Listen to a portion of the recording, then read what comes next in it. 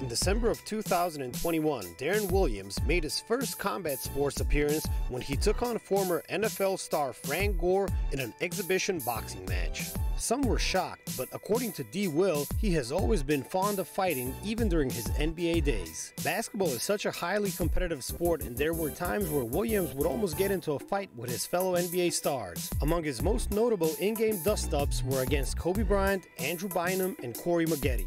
Yet none of these players had actually gotten under Williams' skin.